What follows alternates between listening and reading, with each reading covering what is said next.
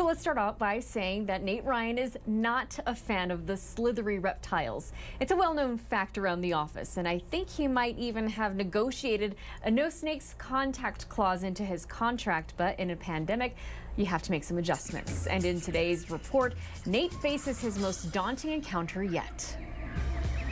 Reptiles make me a little uneasy, but when zookeepers brought out the rhinoceros iguana, we sparked instant fireworks.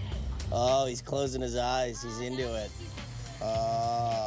This is Fido, the iguana, aptly named because he acts like a regular house dog. Fido loves to meet new people. He's really, really chill. He's actually in his 30s, which is a little old for an iguana. On average, they live more in their 20s or younger out in the wild. A little one-on-one chiropractor session here with the rhinoceros iguana at the El Paso Zoo. Now, chill is what I'm all about when it comes to the reptiles, and I found that both the iguana and my golden doodle actually have the same sweet spots on the back rubs.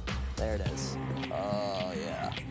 So I'm down with the lizards, but that wasn't the reptile that I was worried about. So she's just exploring, enjoying the nice weather. Exploring, right, totally. You just wanna support her body. God help me. This is the first time on the snake holding. The things I do for television, ball security with the Virgin Islands tree boa. Oh, I'm sorry. Okay. Snakes are classified as either venomous or constrictors. I wasn't apologizing to you. I was apologizing to the snake.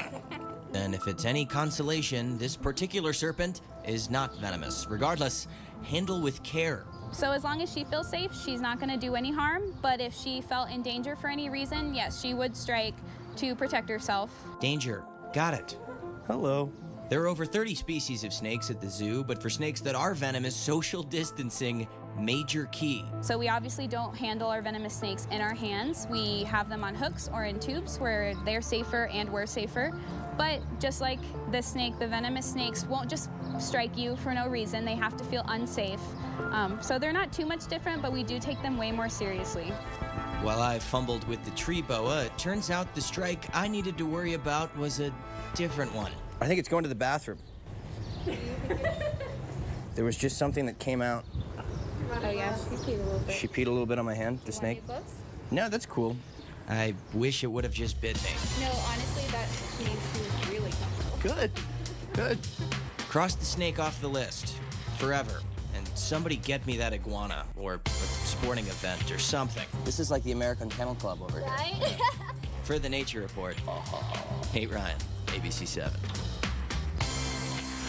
You know, I'll say this. If the snake strikes, as they say, by the way, when it doesn't feel safe, I don't know how that didn't happen when Nate was handling it. You see how many times he fumbled the snake around? Well, maybe it just was glad there was something else to go onto, right? It didn't fall into the floor. That would have been bad. I just, golf clap for Nate because like him, I have that fear of snakes, and there's no way you could get me to do that. I think everybody in the building wished they had that assignment until today. Yeah, I was cool with the iguana. And all the other ones, too. To the snake, no.